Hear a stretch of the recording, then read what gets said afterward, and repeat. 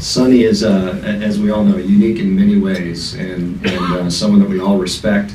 And I think this is probably true. There's probably only, I don't know if there's anyone that's been honored in this way twice. So if you'll do the reveal.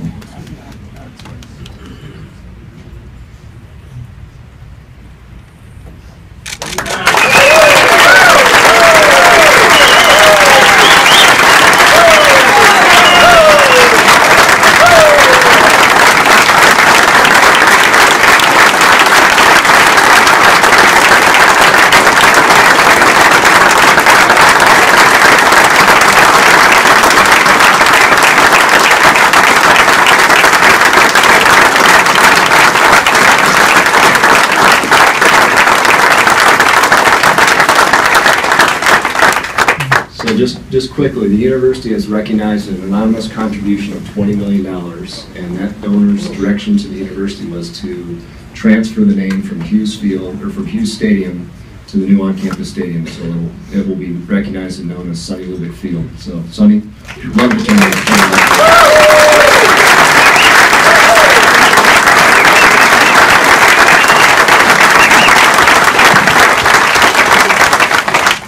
Thank you very much, Joe. It's certainly an unexpected honor. Man, I don't know. I told Carol Joe, I said, this isn't going to be such a big deal. And then my friend Joe and Becky over there, they make me sound good. Then you got to turn off our phones, or we all get fined. Joe Vassos has a way of making someone look pretty darn good. I know some of you see that.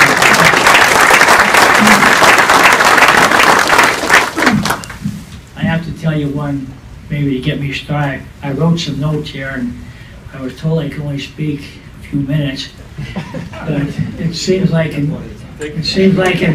many ways I'm back in the U's room after those games, and those are some of the most cherished memories, seeing some of the people.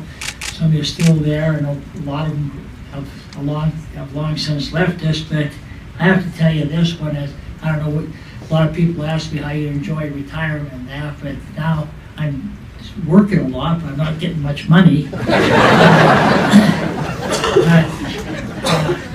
The other day, and I know some of you have heard it, but I think it's apropos here, that I was speaking at a class in the College of Business. One of the girls was introducing me. She introduced about 3 or 4 speakers previously, and I was sitting just like that. She says, it says here, our next speaker needs no introduction. I hope that's true, because I don't know who he is.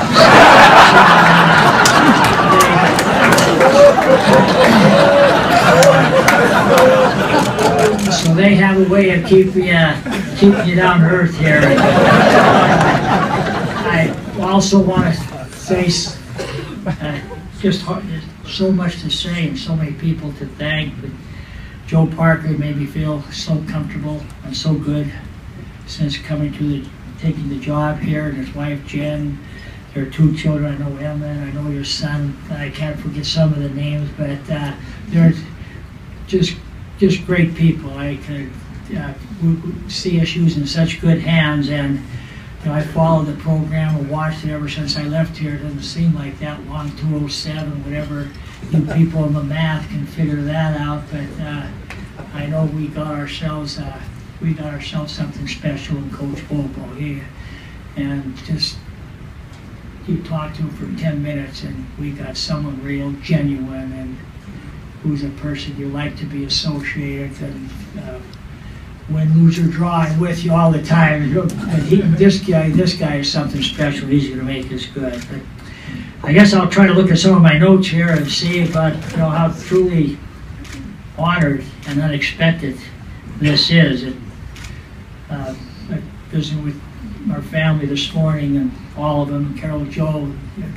It's been a lot to us. Been here. I came here in 1982 as an assistant coach, and heck, we won 5 games our first year with Coach Fuller. I thought, heck, we should have bronzed us all and put us out there in front of the stadium. Because I think we followed a 0-12 season, and it was. I remember. I go back and still can remember being Wyoming there, but it's been a special place for us, our family, and it's always meant so much to me and personally, but to our entire family, the friendships, every friend I have in this city, I think there's more than one or two, has been, I met him at U Stadium, met him through the coaching, I just enjoyed going to the booster meetings and talking. I don't know if anybody listened to me, but we always had a few laughs anyway. And the friendships and the lasting relationships that I could see back there, my secretaries, everything has just been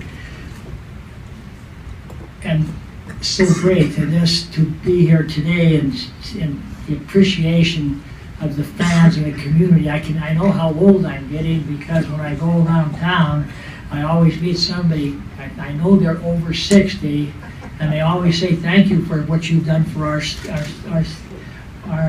college. But the younger people, they're off, and they're going to make this thing better, faster, and greater. As Coach Bobo and Mike said up here, it was a great privilege. A tremendous honor to be the coach of CSU. And I cherish that every day. I just enjoy those 15 years as the head coach and 3 years as assistant coach. They were just great moments. I just couldn't wait to get to work here at 7 a.m., 6:30, go home at 10. But somebody asked me the other day, do you ever miss coaching? I said, I really do. I still think I could coach. I think I'd be a better coach today than I was 10 years ago, just because I think I've learned more, appreciate people more, and care for them, and love them more, and love your student. Now, we didn't, when I first started coaching, we couldn't say that word, but at the end, I said it a couple times. I know, like Bobo does all the time, tells his players know. I always have this statement: they don't care how much you know until they know how much you care. And I know that his players care about him and he cares about them, but it was a great responsibility that when I'm standing up here talking about me, as we all know, it takes a lot of people to help you get through this, but I can't tell you what a privilege and how great, just an honor to be here for 15 years. And somebody asked me, I guess I started with that one thing, you ever get tired of coaching? In my mind, it goes out. But anyway, I wish I could still be coaching. I wish I could still do it. I think I could be valuable, except I hate those darn Sundays.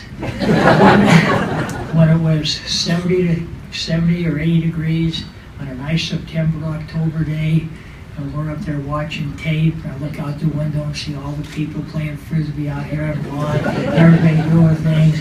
And I remember my first year in 2008. It's the first fall I actually ever had without coaching since 1955. And I didn't know how nice the falls were. Everybody said the falls here are great.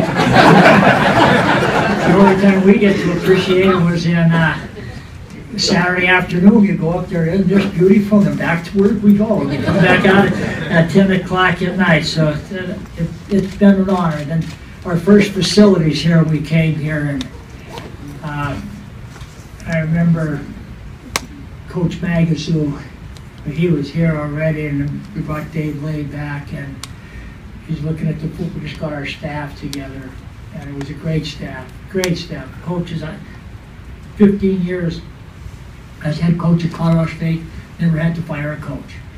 And they were in it, they were as committed, and they were in it more than I was, and of course we know it wouldn't have been done without them. And I remember our facilities, we didn't have a team meeting room. And I remember going down to our team meeting where I saw Sean Moran in there. It's in August, we're having pre-fall. We have our first team meeting, Mike, and it's down, this was all, the I don't know, the janitorial room, so we tore one apart, and we could get 100 guys in there, 7 at night meeting, they all had their shirts off, they're all in there. It was so hot and sweaty, no air conditioning, no nothing, man. I always think back, I always whisper into people's ear, whoever listened to me, hell, we won more games that way than we do with all these fancy facilities. I just thought I'd throw that out. We'll take it.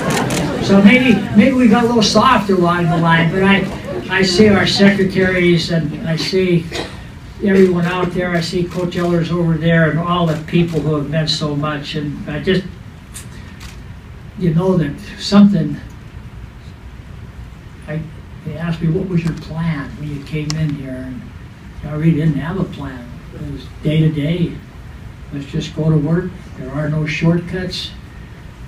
Let's see if we can get something done. But I guess I was fortunate to have so many people that helped me along the way.